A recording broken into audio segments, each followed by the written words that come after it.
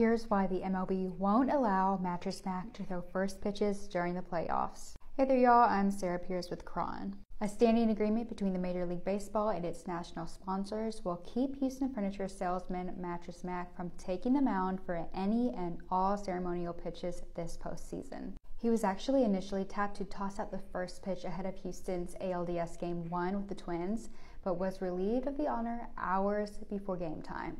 At the time of the decision, Mattress Mack posted a video claiming Mattress Firm, an MLB sponsor, had canceled him from participating in the ceremony. I had a call from the Astros a couple of minutes ago saying that Mattress Firm is a national sponsor of Major League Baseball, which is fine, good for them. And they said that they weren't going to let me throw out the first pitch. Mattress Firm has denied any involvement regarding the decision to pull Mattress Mack from the mound. We spoke to an MLB spokesperson and they explained that league policy involving postseason national sponsorship was the key factor leading to Mattress Mack being bumped from the ceremony on Saturday.